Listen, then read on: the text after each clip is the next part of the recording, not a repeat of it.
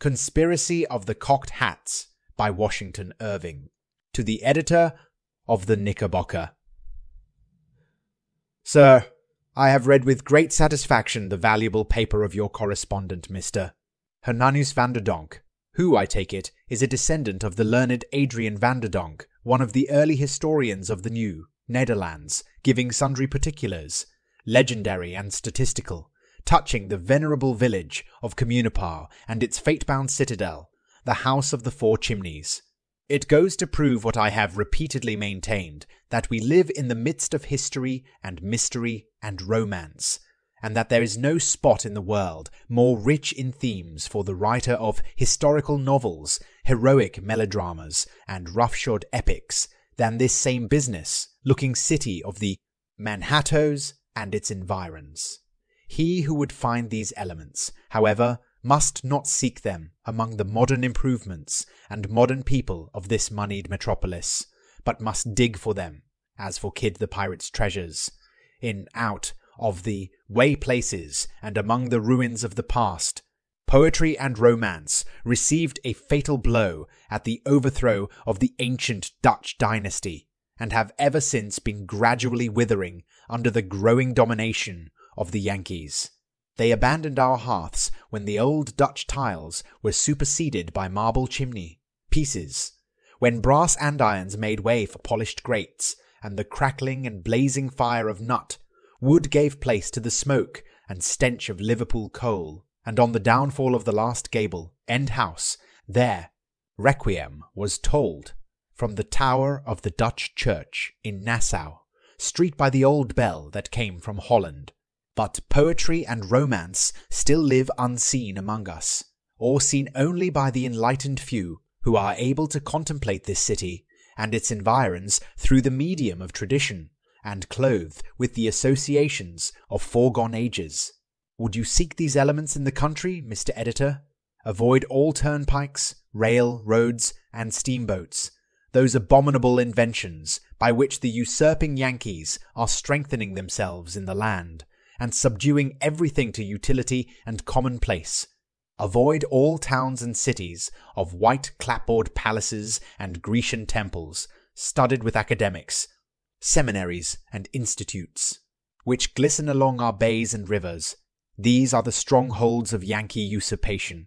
But if haply you light upon some rough, rambling road, winding between stone fences, grey with moss and overgrown with elder, poke, berry, mullein and sweet briar, with here and there a low, red-roofed, whitewashed farmhouse, cowering among apple and cherry trees, an old stone church, with elms, willows and button, woods, as old, looking as itself, and tombstones almost buried in their own graves, and, peradventure, a small log schoolhouse at a crossroad, where the English is still taught with a thickness of the tongue, instead of a twang of the nose. Should you, I say, light upon such a neighbourhood, Mr. Editor, you may thank your stars that you have found one of the lingering haunts of poetry and romance. Your correspondent, sir, has touched upon that sublime and affecting feature in the history of Communipaw, the retreat of the patriotic band of Nederlanders, led by Van Horn, whom he justly terms the Paleo of the New Netherlands. He has given you a picture of the manner in which they ensconced themselves in the House of the Four Chimneys, and awaited with heroic patience and perseverance the day that should see the flag of the Hogenmogens once more floating on the fort of New Amsterdam. Your correspondent, sir, has but given you a glimpse over the threshold. I will now let you into the heart of the mystery of this most mysterious and eventful village. Yes, sir, I will now unclasp a secret book, and to your quick conceiving discontents, I'll read you matter deep and dangerous, as full of peril and adventurous spirit, as to o'er walk a current, roaring loud on the unsteadfast footing of a spear. Sir, it is one of the most beautiful and interesting facts connected with the history of Communipaw, that the early feeling of resistance to foreign rule, alluded to by your correspondent, is still kept up. Yes, sir, a settled, secret, and determined conspiracy has been going on for generations among this indomitable people. the descendants of the refugees from New Amsterdam, the object of which is to redeem their ancient seat of empire and to drive the Lucille Yankees out of the land. Communipaw, it is true, has the glory of originating this conspiracy, and it was hatched and reared in the house of the Four Chimneys. But it has spread far and wide over ancient Pavonia, surmounted the heights of Bergen, Hoboken, and Weehawk, crept up along the banks of the Passaic and Hackensack, until it pervades the whole chivalry of the country, from Tappan Sloat in the north to Piscataway in the south, including the pugnacious village of Rahway, more heroically denominated Spanktown. Throughout all these regions a great confederacy prevails, that is to say, a confederacy among the Dutch families, by dint of diligent and exclusive intermarriage, to keep the race pure and to multiply. If ever, Mr. Editor, in the course of your travels between Spanktown and Tappan Sloat, you should see a cosy, low-eaved farmhouse, teeming with sturdy, broad-built little urchins, you may set it down as one of the breeding places of this grand secret confederacy, stocked with the embryo deliverers of New Amsterdam.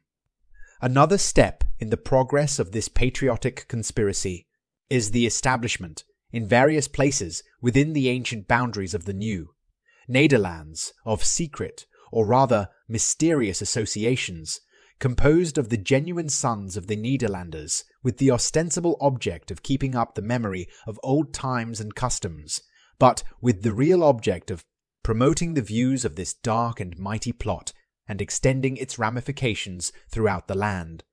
Sir, I am descended from a long line of genuine Nederlanders, who, though they remained in the city of New Amsterdam after the conquest, and throughout the usurpation, have never in their hearts been able to tolerate the yoke imposed upon them. My worthy father, who was one of the last of the cocked hats, had a little knot of cronies, of his own stamp, who used to meet in our wainscoted parlour round a nut-wood fire, talk over old times when the city was ruled by its native burgomasters, and groan over the monopoly of all places of power and profit by the Yankees. I well recollect the effect upon this worthy little conclave when the Yankees first instituted then new England Society, held their national festival, toasted their fatherland, and sang their foreign songs of triumph within the very precincts of our ancient metropolis. Sir, from that day my father held the smell of codfish and potatoes and the sight of pumpkin pie in utter abomination, and whenever the annual dinner of the New England Society came round, it was a sore anniversary for his children. He got up in an ill mood, grumbled and growled throughout the day, and not one of us went to bed that night without having had his jacket well truncated to the tune of the Pilgrim Fathers. You may judge then, Mr. Editor, of the exaltation of all true patriots of this stamp, when the Society of St. Nicholas was set up among us and intrepidly established, cheek by jowl, alongside of the Society of the Invaders. Never shall I forget the effect upon my father and his little knot of brother groaners, when tidings were brought to them that the ancient banner of the Manhattoes was actually floating from the window of the City Hotel. Sir, they nearly jumped out of their silver-buckled shoes for joy. They took down their cocked hats from the pegs on which they had hanged them, as the Israelites of yore hung their harps upon the willows, in token of bondage, clapped them resolutely once more upon their heads, and cocked them in the face of every Yankee they met on the way to the banqueting room. The institution of this society was hailed with transport throughout the whole extent of the New Netherlands, being considered a secret foothold gained in New Amsterdam, and a flattering presage of future triumph. Whenever that society holds its annual feast, a sympathetic hilarity prevails throughout the land. Ancient Pavonia sends over its contributions of cabbages and oysters, the house of the Four Chimneys is splendidly illuminated, and the traditional song of St. Nicholas, the mystic bond of union and conspiracy, is chaunted with closed doors in every genuine Dutch family. I have thus, I trust, Mr. Editor, opened your eyes to some of the grand moral, poetical, and political phenomena with which you are surrounded. You will now be able to read the signs of the times. You will now understand what is meant by those Knickerbocker halls, and Knickerbocker hotels, and Knickerbocker hotels, and Knickerbocker lunches that are daily springing up in our city, and what all these Knickerbocker omnibuses are driving at. You will see in them so many clouds before a storm, so many mysterious but sublime intimations of the gathering vengeance of a great, though oppressed people. Above all, you will now contemplate our bay and its portentous borders with proper feelings of awe and admiration. Talk of the Bay of Naples and its volcanic mountains. Why, sir, little Communipaw, sleeping among its cabbage gardens, quiet as gunpowder, yet with this tremendous conspiracy brewing in its bosom, is an object 10 times as sublime, in a moral point of view, mark me, as Vesuvius in repose, though charged with lava and brimstone, and ready for an eruption. Let me advertise a circumstance connected with this theme, which cannot but be appreciated by every heart of sensibility.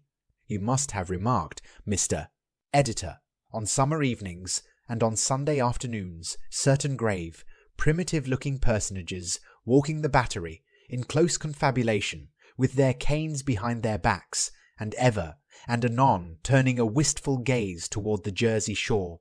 These, sir, are the sons of St. Nicholas, the genuine Nederlanders, who regard Communipaw with pious reverence, not merely as the progenitor, but the destined regenerator of this great metropolis. Yes, sir, they are looking with longing eyes to the green marshes of ancient Pavonia, as did the poor conquered Spaniards of yore toward the stern mountains of Asturias, wondering whether the day of deliverance is at hand. Many is the time when, in my boyhood, I have walked with my father and his confidential competitors on the Battery and listened to their calculations and conjectures, and observed the points of their sharp-cocked hats evermore turned toward Pavonia.